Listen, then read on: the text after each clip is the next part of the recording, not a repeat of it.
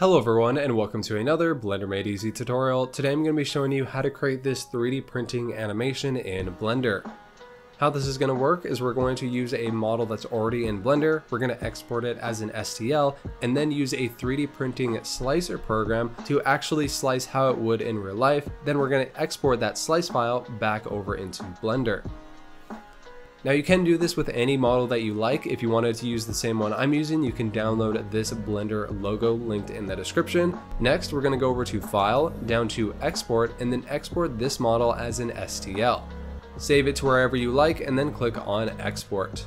Once you've done that, you're going to want to go into the description and click the link to go over to the PrusaSlicer.com and download this slicer. You can select which operating system that you want down here and then select Download and Install. Once you have it downloaded and opened up, here is what it's going to look like. And what you're going to want to do is click and drag that STL into the program and then just left click.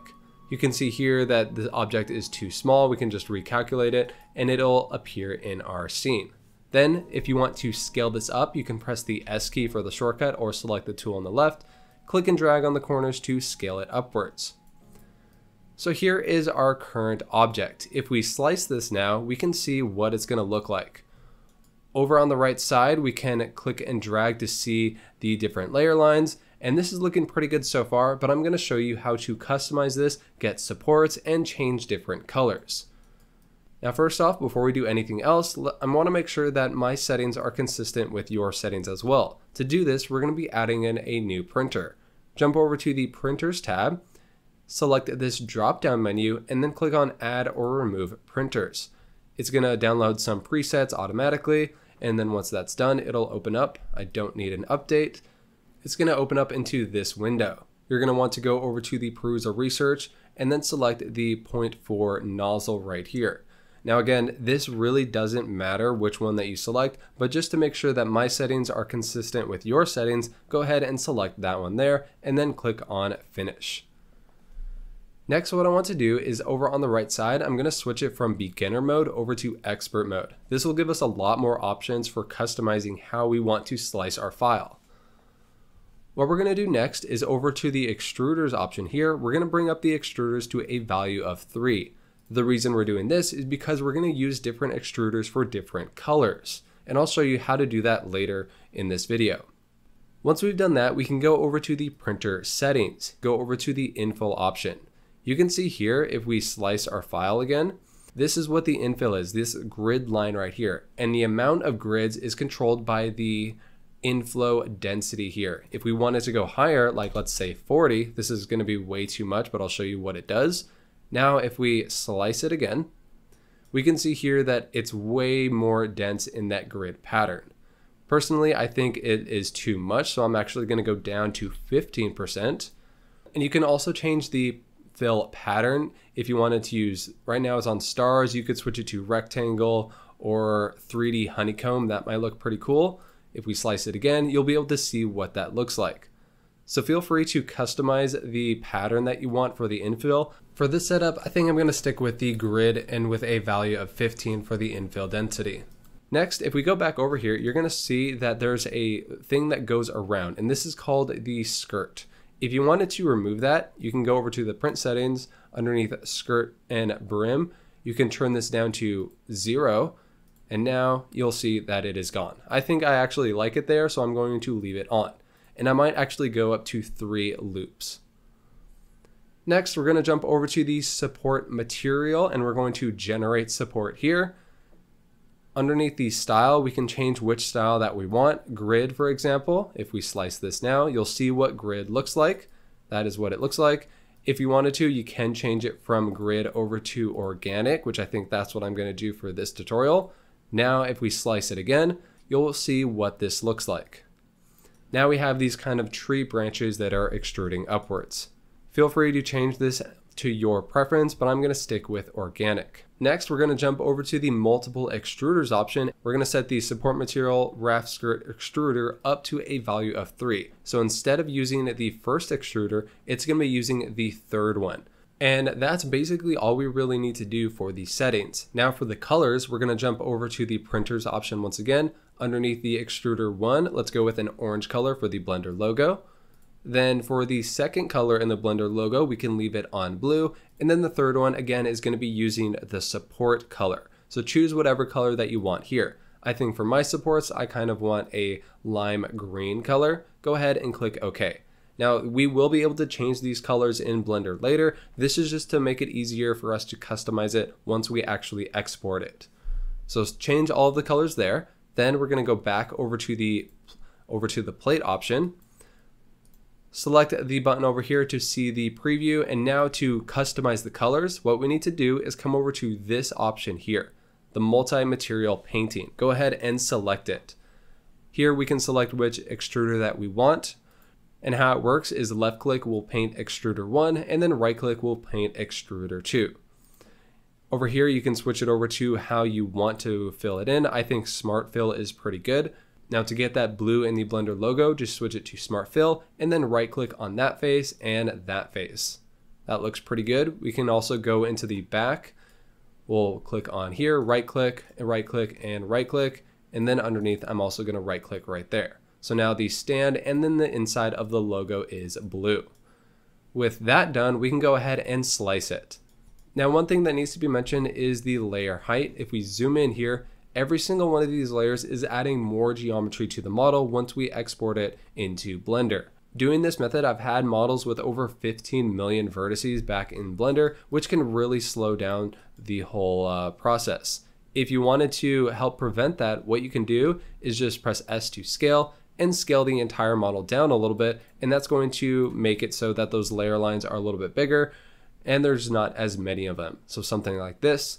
Now we can see it's looking a lot better.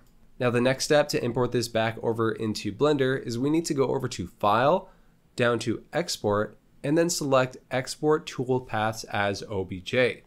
Now this setting is only in the PrusaSlicer. Orca or Cura I don't think has this option here to export the toolpaths, so that is why we're using Prusa for this tutorial. So go ahead, select Export Toolpaths as OBJ, save it to wherever you want. I'm just going to save it right there. Now back in Blender, we're going to import that into our scene. We're going to go up to File, down to Import, and then select Wavefront OBJ. Navigate to where the model is, select the .obj, and then select Import Wavefront. And once it's done exporting, we can see it there in our scene. It is very large, so we're going to press S, type 0.01, and enter. And there we go. Now we have a more reasonable sized model. Let's rotate this 90 degrees so it's sitting flat on the grid floor. And then I'll just place it right about here. And now for the materials. If we jump over to the material tab, we're going to see the 3 here, and these are the 3 extruders that we created in PrusaSlicer. This first one is going to be the orange color, and if you want to use the exact orange color of the logo, type in the hex code. We're going to go with E87D0D, and that's going to be the exact orange that we need. As for the blue color, go ahead and select it. For the hex code, we're going to type 265787. There we go. And then for the support material, you can use whatever color that you like. I think I might stick with this lime color, but I might make it a little less saturated. Now there are 2 ways to create that building effect. One way is to go over to the modifier tab, select add modifier, generate, and then use the build modifier. Now if we play our animation, you're going to see it slowly starts to build our object. And if we skip through a couple of frames, we can see it is looking pretty good. Over on the right side, you can set when you want to start and how long the build animation is going to be. We can go with 250. Now this will look pretty good, but I've noticed in my testing that it looks a little bit choppy. The animation isn't as smooth as I would like it to be.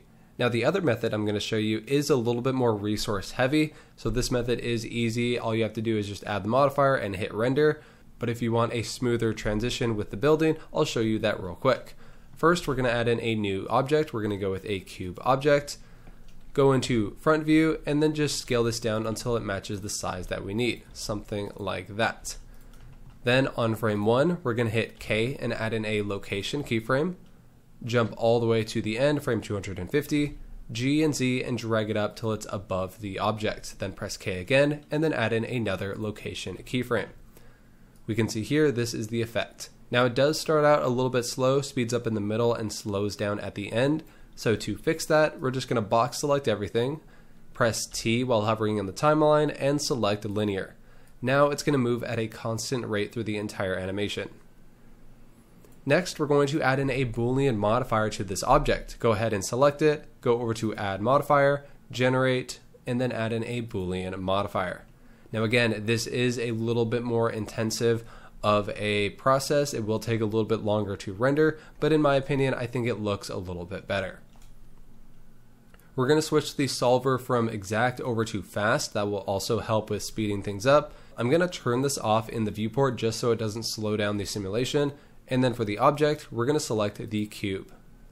The other thing that we're going to want to do is select our cube, go into edit mode, right click and subdivide. We want to do this one more time, and this will help prevent any glitches in the Boolean modifier. I notice without doing this, you get some weird issues where the entire cube is visible for one frame. One more thing you're going to want to do is select the cube and hide it from the viewport and hide it from the render, just so it doesn't show up when you do the final animation. As for the rest of the scene, what I like to do is just add in a plane object. We can scale this plane up pretty big, and then we can jump over to the shading workspace. Here I'll show you a quick tip on how to create a nice grid floor. We're going to create a new material with that plane selected. Then over here we're going to press Shift A, add in a texture, and then use a brick texture. To see what this looks like, we'll take the color, plug it into the base color. Over here we're going to set the offset down to 0, and then for the color 2 we're going to select that color, eyedropper tool, and select the color 1 so that they're the same. As for the scale, let's go all the way up to around 50. I don't really like how it's a rectangle, so what we can do here is underneath the height, let's go with a value of 0.5. I think the scale is still a little bit too big, so let's scale it up. Go around a value of 250 or so. That looks pretty good. And then for the mortar size, let's divide this in half so it looks pretty thin. The other thing I like to do is add in another brick texture. Let's press Shift D, place this right here. And this is going to be a thicker grid floor. To get this to actually line up with the other brick texture, we're going to do a little trick here. We're going to add in a value node. Then we're going to press Shift A, add in a converter math node. We're going to take the value, plug it into the top input, switch the mode over to divide, then take the value, and this is going to be plugged into the scale. We're going to take the value from the value node and then plug this as the scale for the bottom brick texture. And then for this value, let's go back up to 250. This divide node allows you to control how many bricks apart the thicker line will be. So for example, if we go with a value of 3 and then we bring the mortar size up a little bit, we'll have to add this into the other brick texture. Let's select the divide node, Shift D it, and place it over here. Take the color, we'll plug it into the bottom input, and then all we have to do is switch this over to divide. There we go. So you can see here with a value of 3, every 3 bricks there's going to be a thicker line. We can go even higher, we can go with a value of 5, so every 5 bricks there's going to be a thicker line. I think the mortar size is a bit too much though, since we've added, since the scale is bigger, so let's bring this down to 0.005, and I think that will look pretty good. Over in the principled shader, I'm going to set the roughness down to 0.1 so we get some nice reflections. For the rest of the lighting, we can add in an HDR to light up our object. We can switch it over to the world settings. If you have the Node Wrangler add-on enabled, you can select the background texture, press Ctrl T, and that's going to add in a mapping node and environment texture node. Let's click open, and if you want to use the same HDR I'm going to use, I'll put the link in the description. Click on open image, and now if we go into the rendered view, we should be able to see what this is going to look like. From here we can go over to the Eevee render settings, enable ray tracing. Underneath the color management we can set the look to high contrast, and there we go. That is looking pretty good. At this point we can go ahead and set up the camera. If you wanted to animate the camera moving around like you saw at the beginning of the video, you can do that here. And once you're happy with everything, go ahead and render out an animation. But that's going to do it for this tutorial. Thank you very much for watching. If you created something cool, please send it to me on Instagram at BlenderMadeEasy. If you have other ideas for tutorials you would like to see in the future, let me know in the comments down below. But that's going to do it. Thanks again for watching, and I'll see you guys in the next one.